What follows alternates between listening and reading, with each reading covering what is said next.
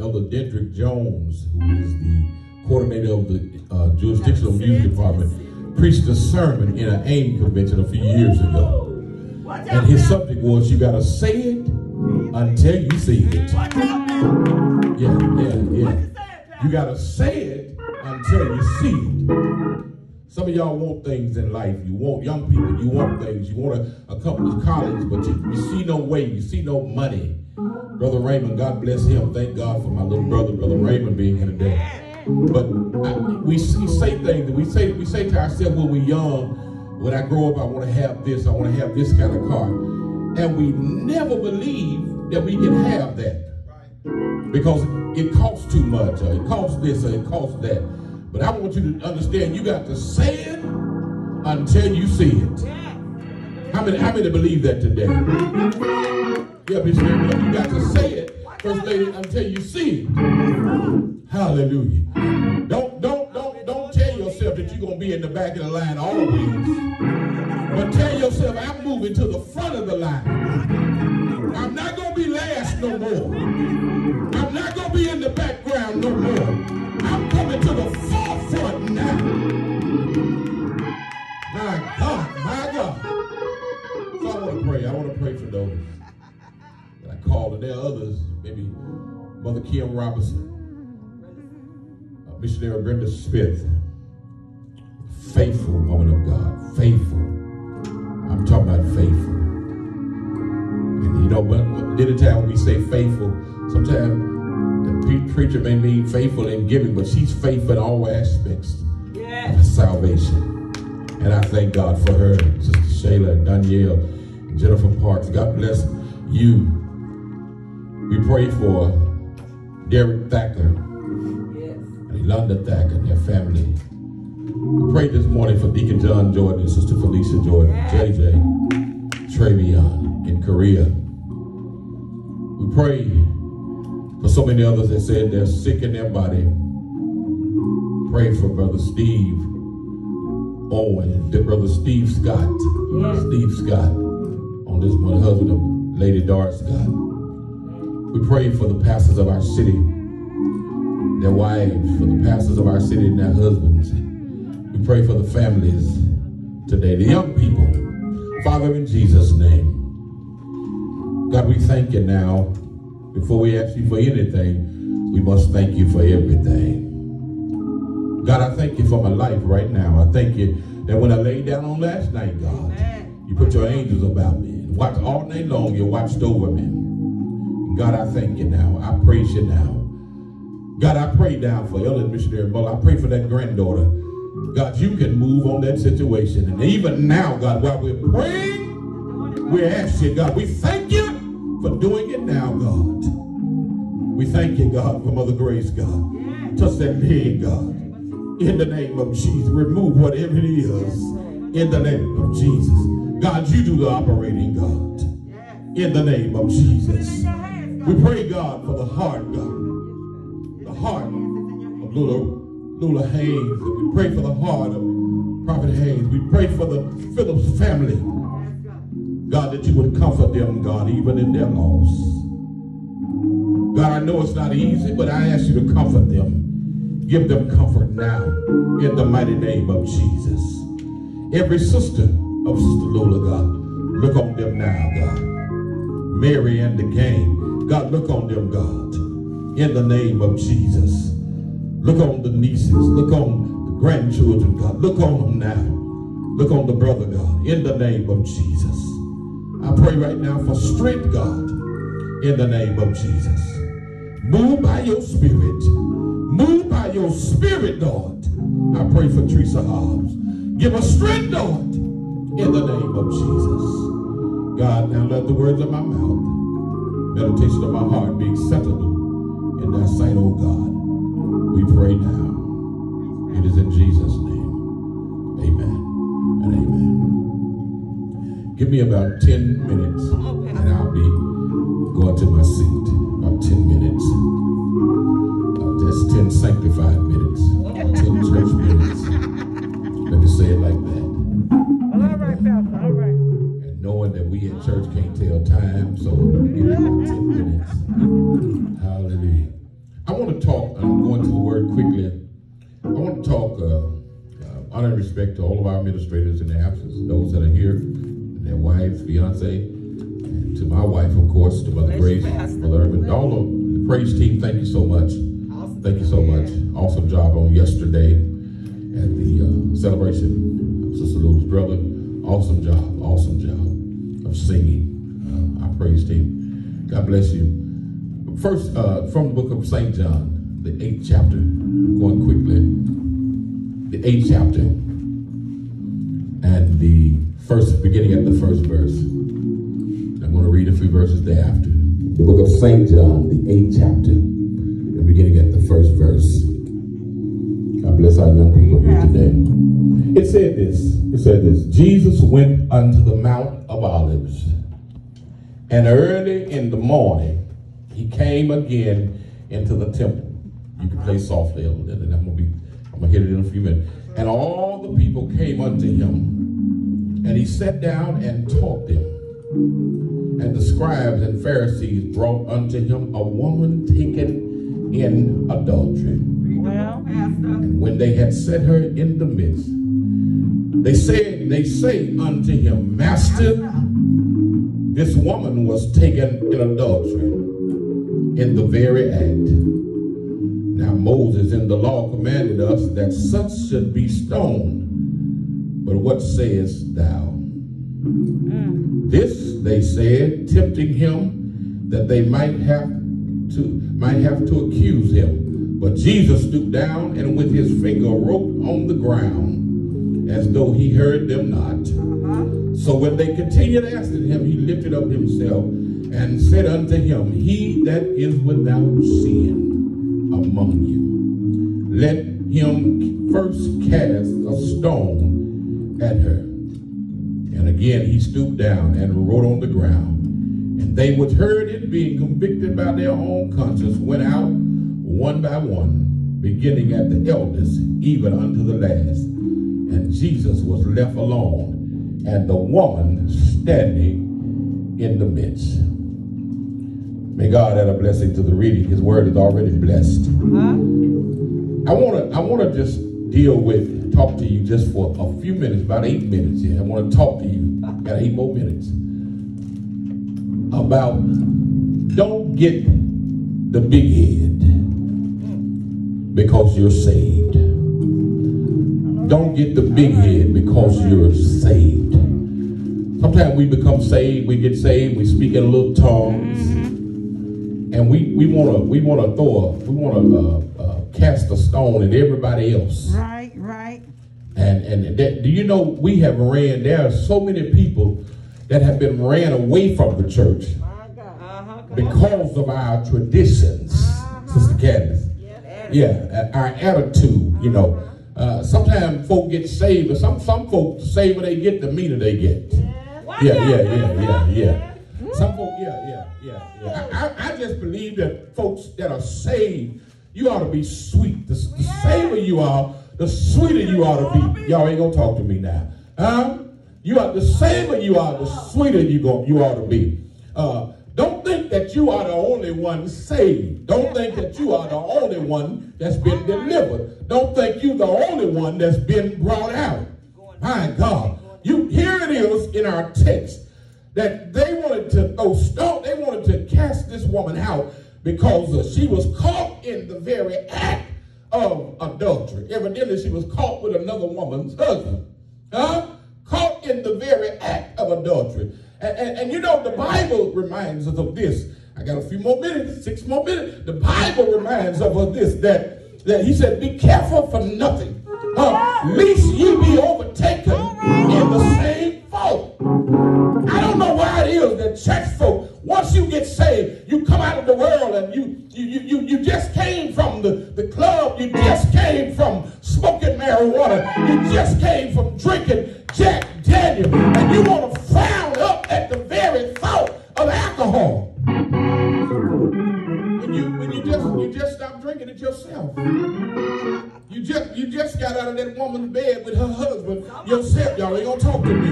Oh my God, you just got out of that other man's bed with that man's wife, and then you want to frown and folk that come into church and they're not what you are. They don't shout like you shout. They don't wear their hair like you wear their hair. They don't dress like you dress.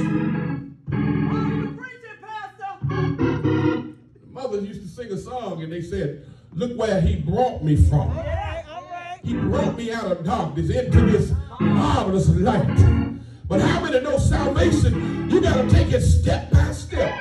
Y'all ain't going to talk to me now. There are some folk, I'm going to explain it, and I know you might not like it, but I'm going to say it like it is. There are some folk who are delivered. They have been saved. They have been sanctified. They speak in tongues. Amen. But their hands are saved. Their feet are saved. But their mouth ain't that saved yet. Huh? And their mouth's got to catch up with their hands and their feet. Y'all ain't going to talk to me now. Huh? Yeah. They got to catch up with their hands and their feet. Their wallet's not saved yet. They haven't been delivered on paying their tithes yet. Y'all ain't going to talk to me now. Huh? They haven't been delivered on giving a good offering yet. But if you keep praying for them, see, sometimes, let me tell you something. Let me tell you, I got a few more minutes. Sometimes the best way to make people grow in God is to leave them alone. Yes. Now, I'm going to let that sink in. I'm going to let that sink in. That's powerful. You say, Pastor, leave them alone. Pray for them, but leave them alone. Because, you know, sometimes a parent can always get on a child. I had to slow down and say that. A parent can always get on a child. Anybody, I know somebody out there, you ought to just type in the comments, say it, Pastor. Listen, there are some folk that always get on their children. And the more you get on your children, the worse they become. Y'all ain't gonna say nothing now. Instead of you opening your mouth, going on your knee to get down on them rusted knees and praying and going in their room when they sleep and anointing them when they sleep. Y'all ain't gonna say nothing now. Anointing them with oil while they sleep, anointing their bed, anointing their phone. Y'all ain't gonna say nothing. Anointing their dressers, anointing their drawers and their dressers. Instead of you doing that, you always getting on them. And the more you get on them, the worse they become. And that's the way the church is. That the more we get on folk, the worse they become. The more we just talk about them, the more we put them down. My God, what's the difference? They commit adultery and you lying, so it ain't no difference. All sin is sin. The Bible said all unrighteousness is sin. Yeah. You talking about them, you put them down. They come in church, you frown up at them. You look at them crazy. I always say this. I want to tune up, but the Lord won't let me yet. Here's the thing. I always say this. You can't expect a sinner to act like a saint. Come on, Pastor. My God. And then here's the thing. We get saved, and I'm going to hit somebody hard on this, and y'all pray for me. But we get saved, and mother, you save, and you wearing your dress down to your ankle, and then you want the young women to wear their dress down to their ankles. It ain't gonna happen. It ain't gonna happen, Don't come tell my wife to put on a dress going down to her ankles when we going out to a fancy restaurant. Y'all ain't gonna talk to me now. She not dressing for you. She dressing for me. Y'all ain't gonna talk to me now. My God. See, here's the thing. You gotta have a dress for the church. And then you got to have a dress for your husband. Y'all ain't going to talk to me now. I know somebody said, well, you know, my husband, he's saved. He's saved. Baby, I'm saved, but I like my wife to look sexy. Y'all ain't going to talk to me now. I don't want her looking like a Mother Hubbard. I want a saved, sanctified, sexy wife. Y'all ain't going to talk to me now. And so we put folk down. We down folk. We talk about folk. We run the young folk away from the church because we want them to be like us. Y'all ain't gonna talk to me now. They like to talk on the phone. Y'all know Pastor. They can do everything with their phones. And here's the thing about it. Even on your phone, your iPhone, you can take it as Siri. Siri, what do I do to find this? Where do I find this store at? And here's the thing. We will take the phone and ask Siri about things, but we won't look up to Lord heaven and ask God about a certain individual and say, God, how do I handle this individual? And God will say, listen, the best way you can handle them is leave them alone. Pray for them. He got it. God said, I got it. it. I got your child. Some of us just hold our children, and God had already promised you, I'm going to save them, I'm going to deliver them, I'm going to bring them out. And the thing about it is, I got a few more minutes. Here's the thing. God done promise you He's going to deliver. God done promise you He's going to bring them out. And you still worrying God over the same issue about your child. And God said, listen, whatever they're doing, I'm keeping them. God said, everything they're doing, I'm keeping them. I'm watching them. I'm watching over them. I got my hands on them. I got my arms around them. And when they get in the wrong place, I'm not going to even let them do wrong. Y'all ain't going to talk to me now. You gotta know. So this woman in our text, she was found caught in the very act of adultery. And what does Jesus say? Jesus says in the scripture, he said, listen, you that are without stone, you that are without sin, let them cast the first stone. Y'all got me sweating. Yeah, he said, you ain't did no wrong. In other words, what Jesus was really saying, you ain't never been caught in adultery. You ain't never lied. You ain't never cheated. Spiritual adultery. Spiritual adultery. Y'all ain't gonna talk to me now. Spiritual adultery is just as worse as natural adultery. Because you're cheating on Jesus. Yes, sir. You got everything in front of Jesus. And then we have the audacity to put everything in front of Jesus and then ask Jesus to make a way for you. Yeah. And you know what? Sometimes He makes a way when you really don't even deserve the way. You don't deserve to have any finance. You don't deserve to be blessed. You don't deserve to go up in society. But Jesus said, I'm going to let you go up anyway. Even though you're not living all you're supposed to be living. Even though you're not doing what you're supposed to be doing. Even though you're not coming to church like you're supposed to be coming to. We can go everywhere else. Oh, my God. And we don't go to church. Everything, nobody else is infected but the church. Nobody else is infected but the church. So we decide we're going to work. We decide we're going to the mall. We're going to the grocery store. But we won't go to the church. But I want to drop a message in you today until you get back to the church. Lord have mercy.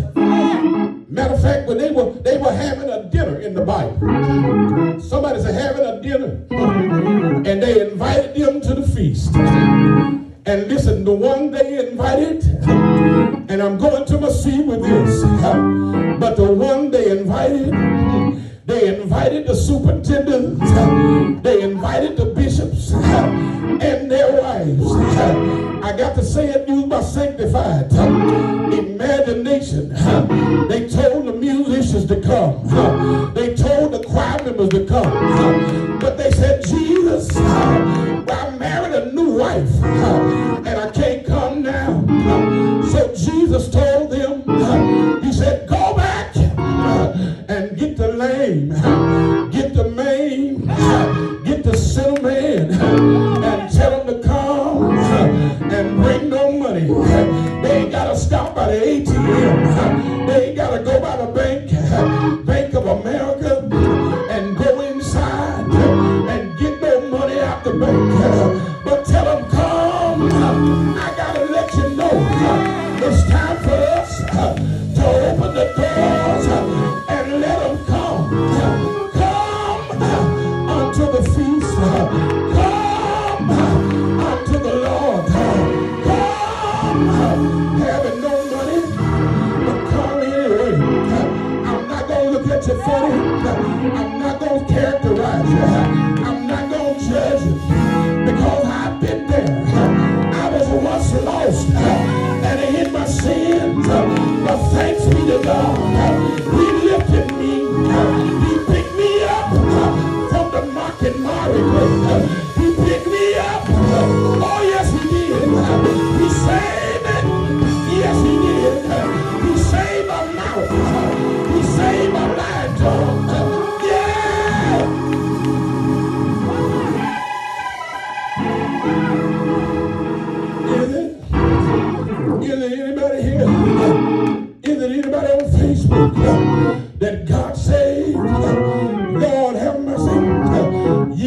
have a right, you don't have a reason to judge anybody. Lord have mercy, because we got these little secret sins. Secret sins. We shout on Sunday, we speak in tongues, we preach in the pulpit, but on Monday we got wandering eyes. Lord have mercy. On Monday we got a lying tongue.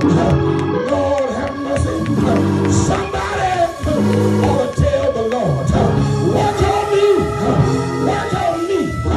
It's me, Lord. Work on me. I need me.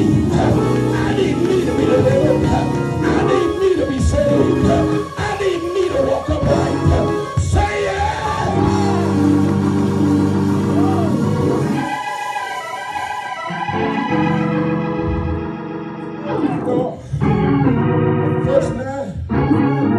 Verse 9 said, and they which heard it, being convicted by their own conscience, went out one by one, beginning at the eldest, even unto the last. And Jesus was left alone, and the woman standing in the midst of Jesus. Here is the thing. She had committed adultery, but here she stands in the midst of the blood. Lord have mercy. In the midst of the blood. Your son and your daughter, they may not be saved, but I dare to put them in the midst of the blood. The blood that washes away sin. The blood that cleanses my heart. The blood that will clean my mouth. The blood that will clear my mind. Yeah! Yeah!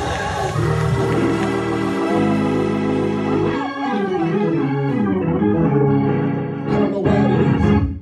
I don't know why it is when we get saved. Well, We act like we've been saved all our all right. and so we put everybody else down. And we say to ourselves, we look at it, it's a shame, and I'm closing. It's a shame how some folk look at folk when they come in church. Who are you? You undress them with your eyes. You ain't nobody. And you say to yourself, baby, I don't know why she came up in this church wearing that. But let me tell you something. Give a person an opportunity to meet the blood. Because see, people will not convict you, but it takes the blood. Play softly, play softly. It takes the blood to convict an individual. That's it. Y'all hear what I'm saying? Love. Sometimes we speak to a person and we talk to them about their dress, and the more we talk to them, that's the worse of their dress. Some of them do it on purpose. You hear what I'm saying? Leave them alone. Now I know somebody's not going to agree with me, but leave them alone. Who are you? Hallelujah. Before you got saved, you was a mess too. Before you got delivered, you was a mess too. Yeah. And some folks say they saved and they ain't got saved yet. Amen. Hallelujah. Yeah. Because see, some folks just saved on Sunday. That's right. But you got to realize there's a Monday, Tuesday, Wednesday, Thursday, Friday, and Saturday. Hallelujah. You're supposed to be saved in Walmart. Hallelujah. We look at folk. I promise I'm finished. We look at folk and we go in the store, go in Walmart, and we say that she ought to be ashamed of herself coming up here like that. But when she hasn't had contact with the blood, it takes the blood to change you. Y'all hear what I'm saying? Yes, sir. That may be all she has. Sometimes we look at folk the way they dress in church, and you say, baby, that dress too short. That suit too tight, brother. Go buy him another one. Why you looking? Why you looking? Go buy him another one. Don't get on. I promise I'm finished. I promise I'm finished. Something wrong with you to be looking like this. But I just needed to drop this message to you today. This woman was caught in adultery.